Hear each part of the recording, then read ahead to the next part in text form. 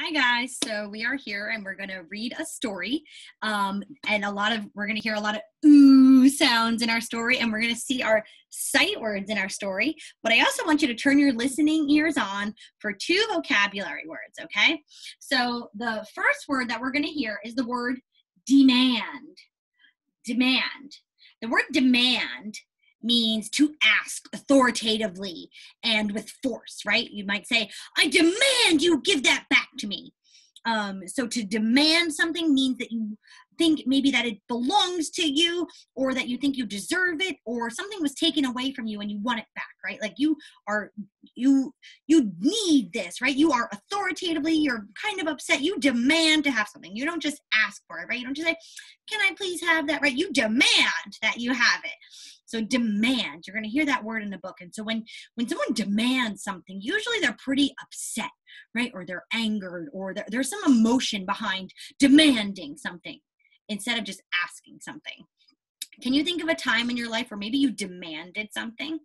Like maybe a friend took a toy out of your hands without asking. They snatched it away and you said, I want that back, right? You didn't ask. You demanded. You said, I want that back. It is mine. And you didn't ask the right way, right? Demand. So we're going to hear that word in our story. And another word we're going to hear is the word emergency. Emergency. Now, an emergency, you've probably heard that before, but what does it really mean? An emergency is something that unexpected happens and it requires immediate attention, right? Like right now, how we're doing our remote learning. It is an emergency, right? The world is in an emergency in order to stay safe, right? And that it needed immediate action, which is why we are home. It is an emergency. When the police get a phone call and they say, and someone says they need help, that is an emergency, right? So, and the police, they put their sirens on and they drive fast and they go, and that way people get out of their way because it is an emergency for them to go somewhere. So demand and emergency are two words that we're going to hear in this story. And I want you to think about what those words mean and how they fit into this story. Okay? All right, let's read. This story is called Super Tools. Super Tools.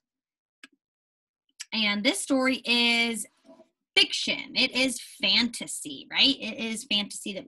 Fantasy and fiction stories, we usually see that they have characters and a setting, and that there's a plot, right? That there's a beginning, a middle, and an end.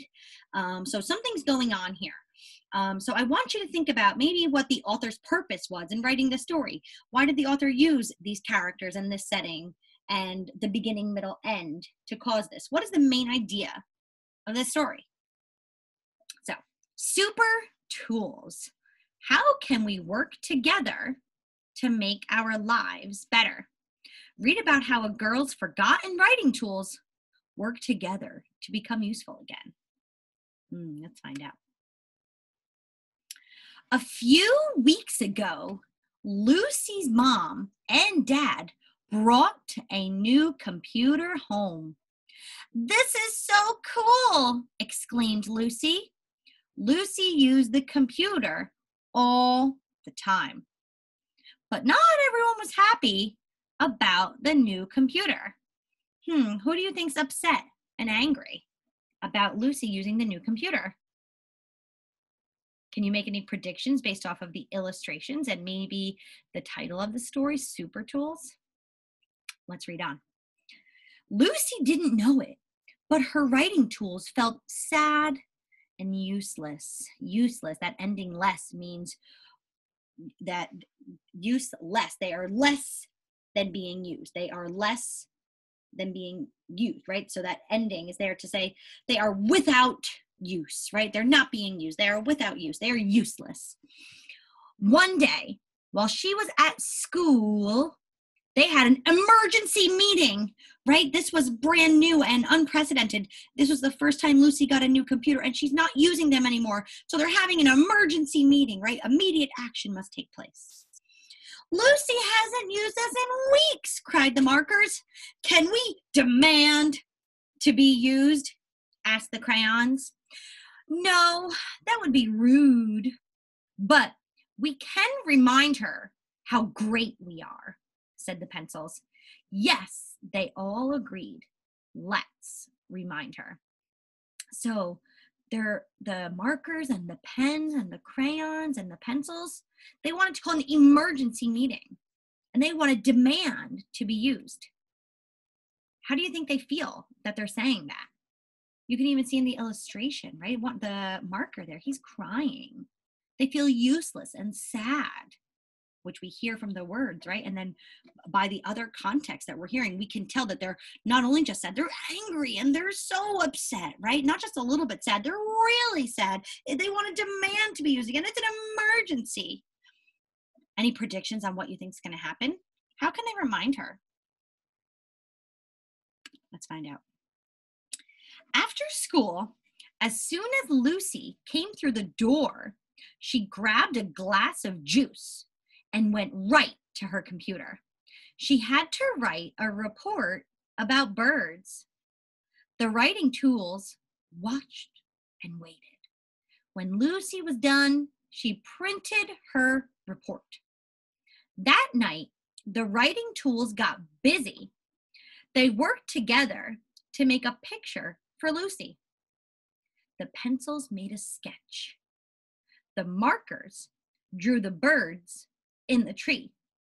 The crayons drew the sun in a blue sky. The picture was good enough to frame. So it was so good. It was good enough to frame. And they worked together. The pencils made a sketch. The markers drew the bird in the tree. And the crayons drew the sun in a blue sky. So each one of the writing tools, they all did something to make that picture. So they all worked as a family. They all worked together to create a beautiful picture. The next day was Saturday. Lucy woke up late. Then she went to get her report. Lucy gasped. You know what gasp means? She gasped.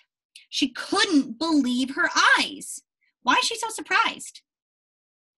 Imagine you woke up with a paper that was a beautiful illustration next to your stuff and you didn't make it? She gasped with excitement. Who drew this great picture? She asked. Did you draw this? Lucy asked Mom and Dad. You know the answer to that, they laughed. Stop joking. You drew that great picture. That made Lucy think that she wished she had drawn it. It is fun to draw, she said. So how is Lucy feeling now?